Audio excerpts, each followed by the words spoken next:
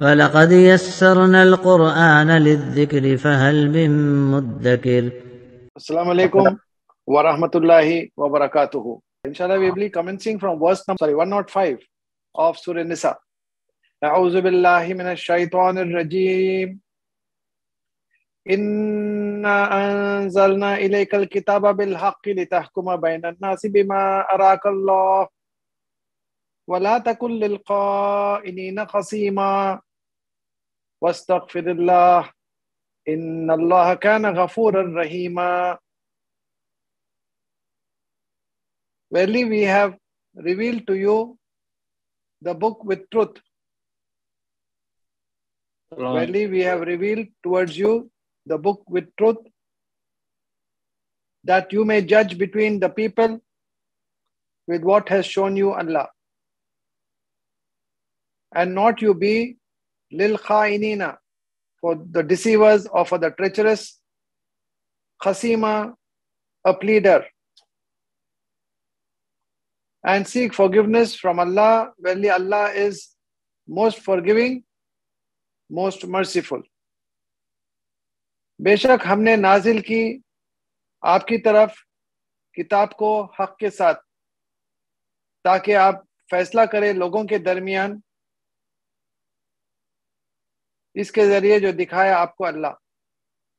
और ना तुम हो ना खयानत करने वालों के लिए वकालत करने वाले, और बख्शिश तलब करो अल्लाह से, बेशक अल्लाह है खूब बख्शने वाला, खूब रहम फरमाने वाला।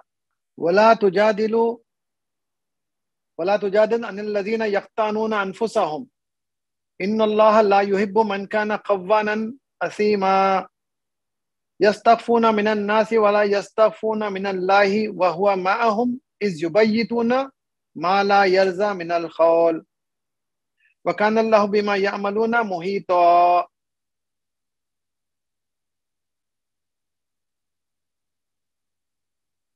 And not you argue on behalf of those who have betrayed themselves. Not you argue on behalf of those who have betrayed themselves. Verily, Allah does not love whoever is a treacherous person, a sinful person. Yastaghfuna minan nas, they hide from the people while not they can hide from Allah. Wahuwa ma'ahum, and he is with them, is yubayyituna, when they plot at night what not he approves of the word. Wa kana Allahu bima ya'maluna muhita, and is Allah with what they do all encompassing.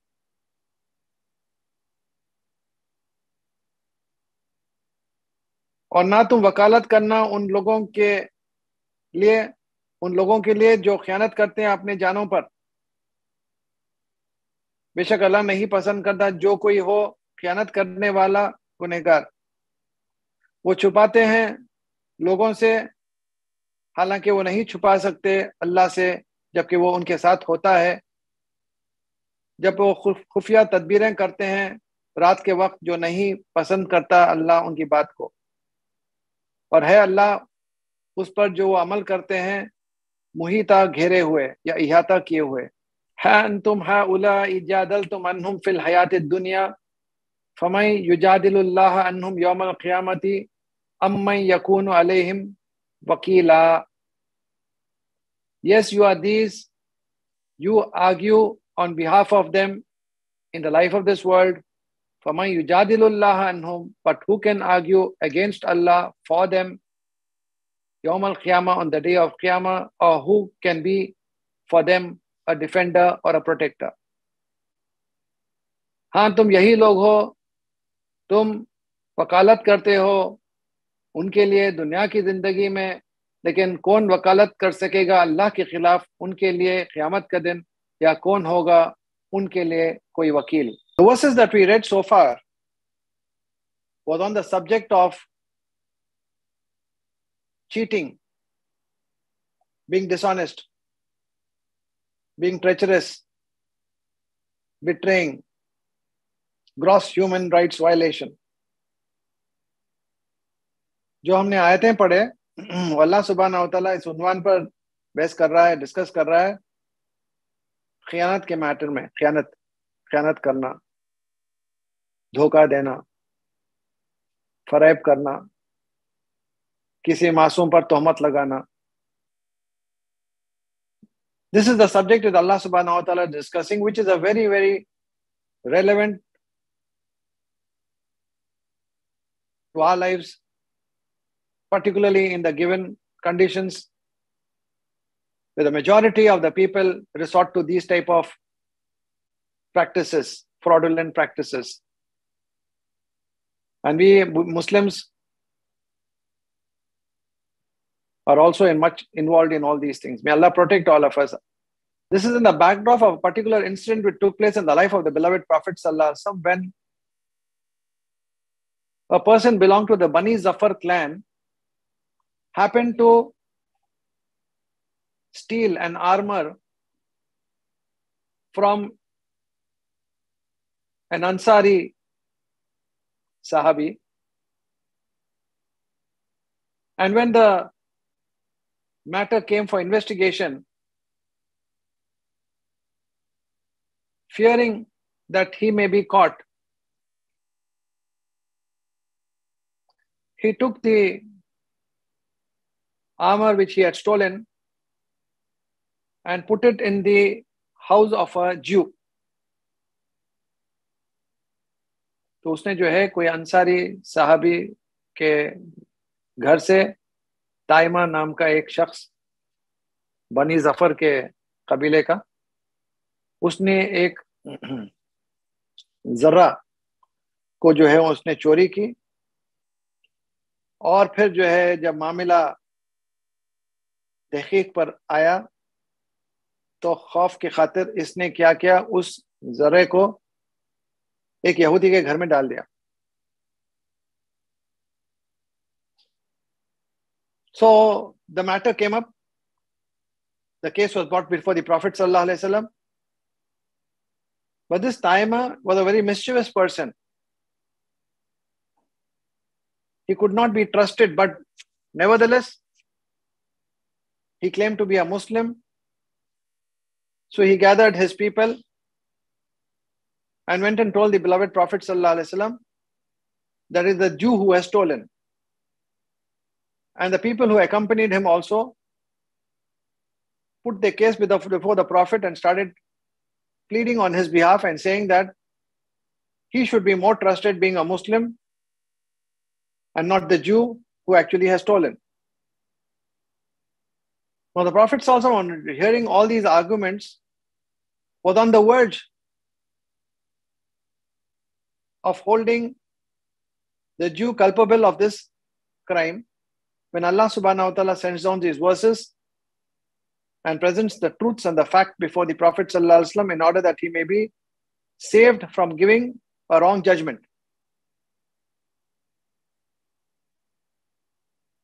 तो अल्लाह सुब्हानहू व तआला फरमाता है, जिन लोगों के बारे में तुम जानते हो कि वो खयानत कर रहे हैं, धोखा देने वाले, झूठ बोलने वाले, दगाबाज लोग, इनके लिए कभी वकालत मत करो.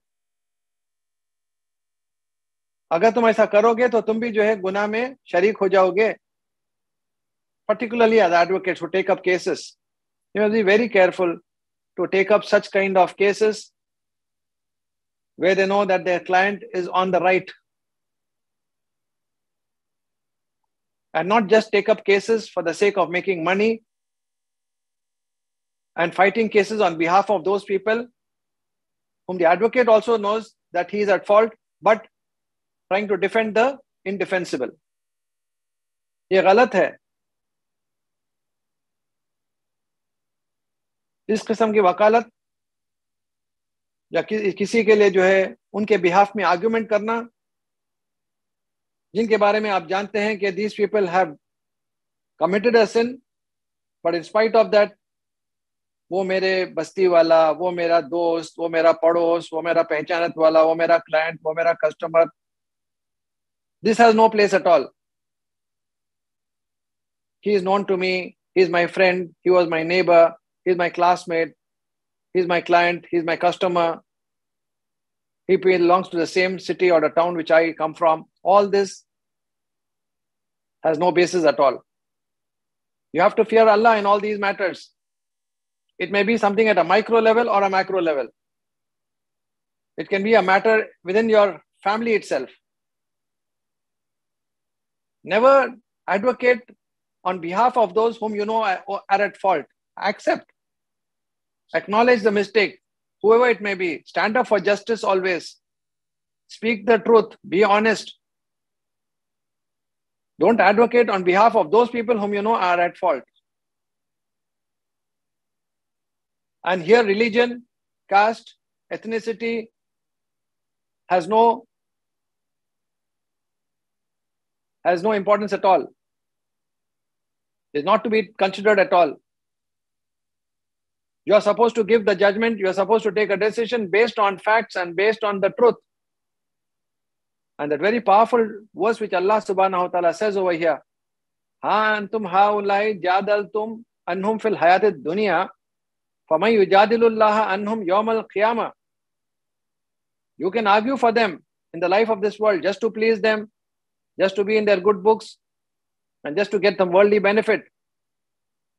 But will you be able to put forth your case before Allah on the day of Qiyamah, who knows in and out of all that has happened? Can you do that? Who will come to your rescue on the day of Qiyamah? Today, you are going to a rescue of somebody knowing very well that he is committed an act of sin by stealing, and you're defending the indefensible. But on the day of Qiyamah, how could you put your case before Allah subhanahu wa ta'ala, who knows in and out? Can you do it? Will there be anybody to come to your rescue on the day of Qiyamah? Very, very powerful statement. So as believers, we are a khair ummat. We are an ummat wasat, the best people. Ummat wasat means a community which stands for justice. We are a shuhada ala nas. We are a community through our actions will portray what is true Islam is. We are the ambassadors of Islam. We are the brand ambassadors of the Quran. And we as believers should always stand for justice. We should be role models for others. People belonging to other faiths and communities should look up to us. For honesty is our watchword. That's what Iman is all about. Namaz, Roza, Zakat and Hajj are only one part of Islam, a very small part of Islam, though important.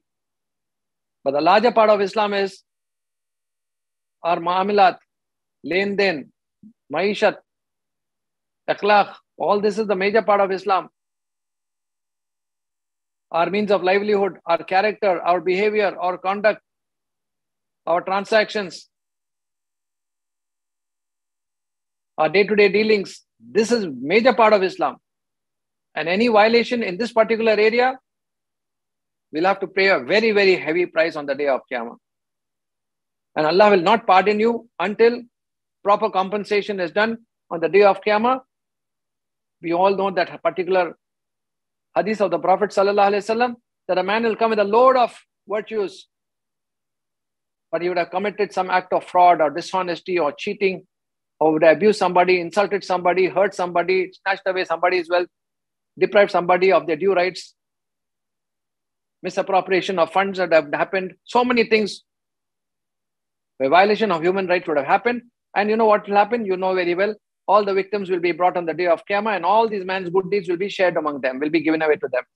After that, there will still be some victims, and this man and their sins will be put on this fellow's account, and finally he will be dragged and thrown into the hellfire. So what is the use of having done so many good deeds when there was gross human right violation on the other? Insani hukuk, Allah subhanahu wa ta'ala उस वक्त तक अगर उसकी पामाली हुई तो अल्लाह उस वक्त तक माफ नहीं करेगा जब तक जो है वो विक्टिम माफ ना करे, या फिर क़यामत के दिन जो है इसके पूरे नेकियां उसको दे दी जाएंगी, उसके गुनाह इसके बढ़ डाल दे जाएंगे और इसको जो है शख्स को जहन्नम में फेंक दिया जाएगा. यही जो है क़यामत के दिन इंसाफ का तरीका होगा. Why should we take everything forward till the day of Qiyamah? Why don't we sort out everything here itself? There will be no currency to bail us out. The only currency that will work there is your good deeds, which will all be given away to the victims. May Allah protect all of us. So Allah subhanahu wa ta'ala says, never become for the treacherous, for the people who deceive, for the people who cheat, for the people who are at fault. Never be a pleader for them. Never be an advocate for them. Never fight their case. Just for some worldly benefit, don't fight their case. When you know very well that this person is at fault. Today, unfortunately, that doesn't happen. Why? He's a client of mine. I get my fees and therefore I have to fight. Why? He's on the wrong. How can you fight? No. All that doesn't work in the courts. Doesn't work in the court of this world. Will it work in the court of the hereafter? They then remain silent. That's very dangerous. How can we barter away our faith for the sake of some worldly benefit? Please tell me. दुनिया के कुछ दिरहम और दिनार और कुछ रुपयों के लिए हम कैसे अपने ईमान को बेच सकते हैं? Very, very powerful verses Allah subhanahu wa ta'ala is conveying to us. Further, Allah says, وَمَنْ يَعْمَلْ سُوءًا أَوْ يَظْلِمْ نَفْسَهُ ثُمَّ يَسْتَغْفِرِ اللَّهَ يَجِدِ اللَّهَ غَفُورًا رَحِيمًا وَمَنْ يَكْسِبْ إِثْمًا فَإِنَّمَا يَكْسِبُهُ عَلَى نَفْسِهِ وَكَانَ اللَّهُ عَلِيمًا حَكِيمًا وَمَنْ يَكْسِبْ خَطِيئَةً أَوْ إِثْمًا ثُمَّ يَرْمِ بِهِ بَرِيئًا فَقَدِ احْتَمَلَ بُهْتَانًا وَإِثْمًا مُبِينًا. And whoever does evil, or yazlim nafsahu, or wrongs himself always comes, which means who has committed a sin, who has caused injustice to his own self. That's what it means. Yeah. And whoever does evil or wrongs himself, then seeks forgiveness from Allah, yajidullaha ghafura rahima, will find Allah most forgiving, most merciful. Waman yaksib isman, and whoever earns a sin, then only his earning shall be against his own self. And is Allah all-knower, all-wise. وَمَنْ يَكْسِبْ خَطِيئَةً, and whoever earns a fault or a sin, ثُمَّ يَرْمِي بِهِ بَرِيًّا, then puts it on an innocent person, فَقَدْ احْتَمَلَ بُهْتَانًا وَإِثْمًا مُبِينًا, then indeed he carries a burden of slander and a sin clear. जो कोई अमल करे बुरा या जुल्म करे अपने जान पर, फिर वो बख्शिश तलब करे अल्लाह से, पाएगा अल्लाह को इंतहाई बख्शने वाला, खूब रहम फरमाने वाला. और जो कोई कमाए कोई गुनाह, तो सिर्फ उसकी कमाई उसके खिलाफ हो जाएगी. और है अल्लाह खूब जानने वाला, खूब हिकमत वाला. और जो कोई कमाए कोई खता या गुनाह, फिर वो डाल दे उसको किसी मासूम पर या बेकसूर पर, तो अलबत्ता उसने उठाया एक बोझ बहुतान का और सरीह गुनाह का. So Allah subhanahu wa ta'ala says, well, by mistake, if you have committed some fault or sin, get back to Allah subhanahu wa ta'ala and seek his forgiveness. Allah is even telling that to the Prophet sallallahu alaihi wasallam. Wastaghfirullah. Seek forgiveness from Allah. You also came under the influence of this person, Taima, and his people, O beloved Prophet. So therefore, you also seek forgiveness from Allah subhanahu wa ta'ala. Allah subhanahu wa ta'ala saved the beloved Prophet from pronouncing the verdict, and at the right time intervene and stop the Prophet sallallahu alaihi wasallam from making a wrong judgment. Because after all, the Prophet himself is a human being.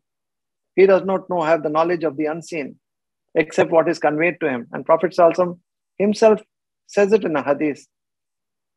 After all, I'm a human being, and when I hear the case, and if the concerned person who's putting forth the argument is able to, through his intelligence and through his oratory power, would influence, then I'm also a human being. I could decide in his favor. But let the people know that for this, they are actually purchasing a place for themselves in the hellfire.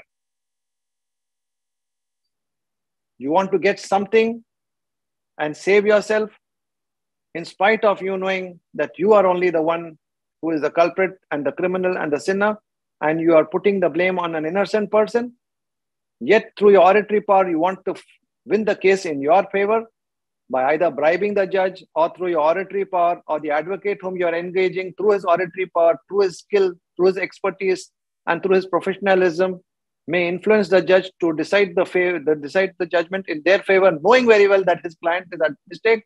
Let such people know that they are actually creating a place for them in the hell. This is the hadith of the Prophet sallallahu alaihi wasallam. So very, very serious warnings have come in all these matters where people become pleaders, advocates, and fight the cases for treacherous people. It's a very, very scary matter.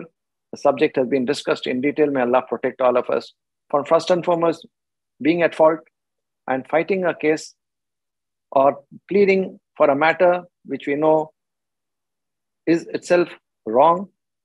So for all these, we need to seek forgiveness from Allah and never seek the worldly benefit to destroy the hereafter. Ameen. وَلَوْلَا فَضْلُ اللَّهِ عَلَيْكَ وَرَحْمَتُهُ لَهَمَّتْ طَائِفَةٌ مِّنْهُمْ أَن يُضِلُّوكَ وَمَا يُضِلُّونَ إِلَّا أَنفُسَهُمْ وَمَا يَضُرُّونَكَ مِنْ شَيْءٍ وَأَنزَلَ اللَّهُ عَلَيْكَ الْكِتَابَ وَالْحِكْمَةَ وَعَلَّمَكَ مَا لَمْ تَكُنْ تَعْلَمُ وَكَانَ فَضْلُ اللَّهِ عَلَيْكَ عَظِيمًا. And had it not been the grace of Allah upon you and His mercy, لَهَمَّتْ طَائِفَةٌ مِّنْهُمْ أَن يُضِلُّوكَ, surely would have decided a group among them, and yuzilluk, that they lead you astray. And not they lead astray except anfusahum, themselves, and not they can harm you anything. And has sent down Allah upon you the book, wal hikmah, and wisdom, wa allamaka, and taught you, ma lam takun ta'lam, what not you knew. And is the grace of Allah upon you great.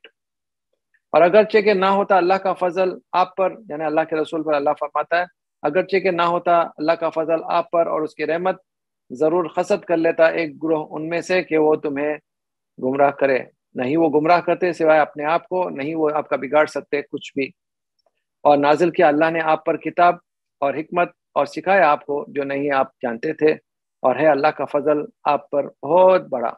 Allah subhanahu wa ta'ala has taken upon himself the responsibility to safeguard the credibility, the honor of the prophets, and including the beloved Prophet Muhammad sallallahu alaihi wasallam. Allah ने अपना जिम्मा ले लिया कि अंबिया इकराम की जात पर जो लोग कीचड़ उछालने की कोशिश करें या उनको बुरा भला कहें, Allah subhanahu wa ta'ala उनकी हिफाजत फरमाता है. As Allah subhanahu wa ta'ala has come to the rescue of the beloved Prophet sallallahu alaihi wasallam against him making a wrong judgment.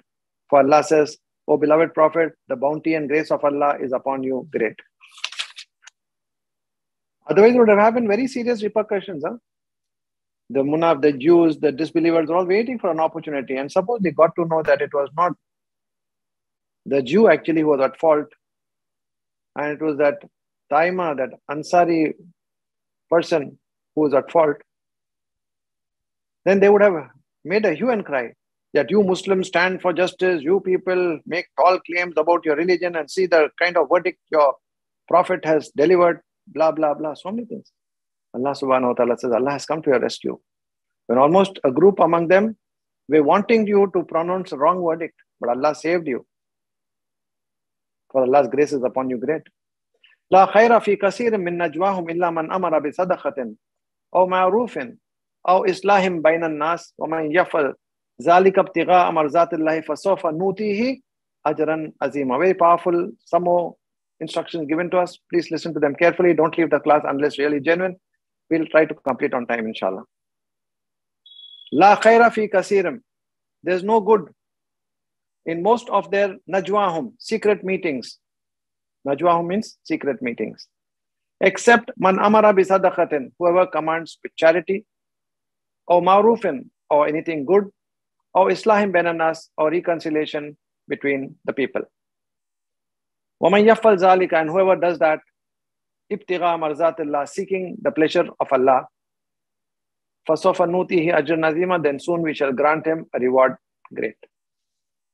नहीं कोई खैर अक्सर उनके खुफिया मशवरों में सिवाय जो हुक्म करे सदक़े का या कोई नेकी के काम का या सुलह लोगों के दरमियान, या सुलह पैदा करना लोगों के दरमियान, और जो कोई ये करे ऐसा तलाश करते हुए अल्लाह की रजामंदी, हम देंगे उसको, अनकरीब हम देंगे उसको अजर बहुत बड़ा. See, we belong to so many organizations, associations, institutions. Allah says there may be certain meetings which are very essential, and if the meetings don't come under these particular subjects, then there's no good in attending those meetings. It's a sheer waste of time. Whenever you go for any meeting or you're invited for any meeting, we need to know whether the concerned meeting is going to discuss on this subject of sadaqah or ma'ruf or islahim bainan nas. If it comes under this category, inshallah we all attend. Otherwise no, because there's no khair in it. There's no blessings of Allah in it. There's nothing productive going to happen. It's going to be a sheer waste of time. So Allah subhanahu wa ta'ala says, only such kind of meetings wherein subjects of charity is discussed, where you want to help somebody. There's some project, charity project which you are undertaking, a fundraising project which will help or benefit something or someone. The second is anything which is good in nature. Number 3, bringing about reconciliation between people. All these are some of those noble virtues for which, if you are invited for such meetings, yes, please go. Otherwise, don't go and waste your time in meetings which are not productive, which are more like a club where people socialize, have fun, eat, drink, and walk away. It's a sheer waste of time. Don't attend such meetings, Allah says. And those people, whoever does attend such meetings, should do it only for seeking the pleasure of Allah. Or if I don't go, what will the president think? Or let me just go show my face and come back. All these type of talk will not fetch you the reward from Allah. Go ahead and participate in such good causes only to seek the pleasure of Allah. And for people who seek the pleasure of Allah in all these matters, Allah subhanahu wa ta'ala promises them great rewards. وَمَنْ يُشَاقِقِ الرَّسُولَ مِنْ بَعْدِ مَا تَبَيَّنَ لَهُ الْهُدَى وَيَتَّبِعْ غَيْرَ سَبِيلِ الْمُؤْمِنِينَ نُوَلِّهِ مَا تَوَلَّى وَنُصْلِهِ جَهَنَّمَ وَسَاءَتْ مَصِيرًا. And whoever opposes the messenger, وَمَنْ يُشَاقِقِ الرَّسُولَ, and whoever opposes the messenger from after مَا تَبَيَّنَ لَهُ الْهُدَى, what has become clear to him, the guidance, وَيَتَّبِعْ غَيْرَ سَبِيلِ الْمُؤْمِنِينَ, and follows other than the path of the believers, نُوَلِّهِ مَا تَوَلَّى, we shall turn him towards what he has turned away, وَنُصْلِهِ جَهَنَّمَ, and we shall burn him in the hell. وَسَاءَتْ مَصِيرًا, and evil is the destination.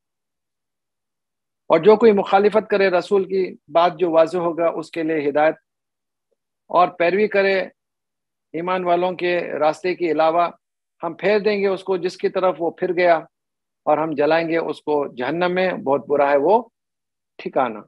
It's a very, very important message for you and I, particularly in the kind of situations and the kind of times we are living in, where everybody wants to give their own opinion